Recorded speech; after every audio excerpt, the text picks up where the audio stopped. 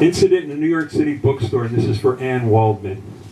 I'm sitting behind the cash register in an East Village bookstore on St. Mark's Place near 2nd Avenue, looking at a postcard that's taped to the wall with Ann Waldman, topless.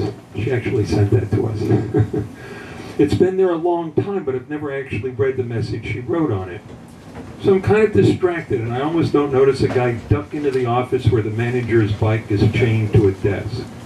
I'm alone in the store, and I don't think Ann Waldman will be coming to my rescue.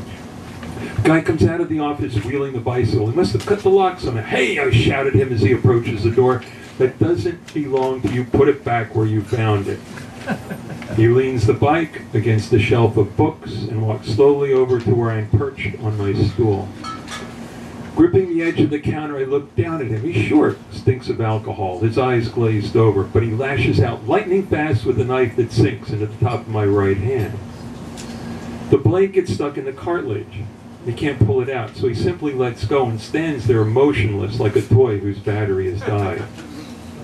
There must be something seriously wrong with me, because I suddenly find myself lecturing this neighborhood junkie. "I could do anything I want to you," I tell him, picking up the club we have under the counter and waving it for emphasis.